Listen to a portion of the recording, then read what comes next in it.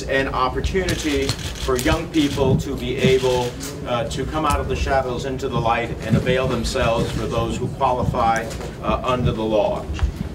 These are young men and women who came to this country through no choice of their own. They ultimately have known no country other than that of the United States. The only flag they pledge allegiance to is that of the United States. The only national anthem they know is the Star-Spangled Banner. And they feel as American as anyone else. So this is an opportunity for them to seek to adjust their status, at least in a temporary fashion. This does not grant them permanent residency, does not grant them citizenship, but it is an opportunity for those who have been waiting for a moment like this to be able to contribute fully to American society and realize their hopes and dreams and aspirations.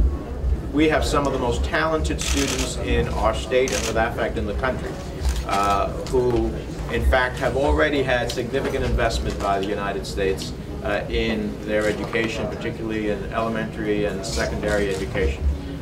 Availing ourselves of some of the brightest students in the country makes eminent sense for the nation. There's no reason for anyone who wants to apply for deferred action, which is what this is, to go to such entity. The American Friends Committee, the DREAM Act Coalition, my Senate office are all entities that will legitimately help people understand what the law is, how they can avail themselves of it, and provide them with applications to do that and instructions as to how to help them.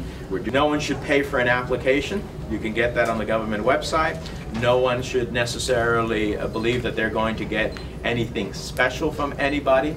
At the end of the day, there are plenty of entities, as those that I've mentioned, among others, that can actually give information and help people prepare themselves. Senator, anything that is administratively given can be administratively taken away. So the answer is yes. Could a future administration nullify what we are doing today and what the President has given? Yes. If you qualify and receive deferred action, then you can apply for the opportunity to get a parole to leave the United States and visit. But that can only happen, I want to emphasize that, if you, not that you apply, but that you have been granted deferred action. After you have been granted deferred action, then you must apply again for the ability to travel outside of the country.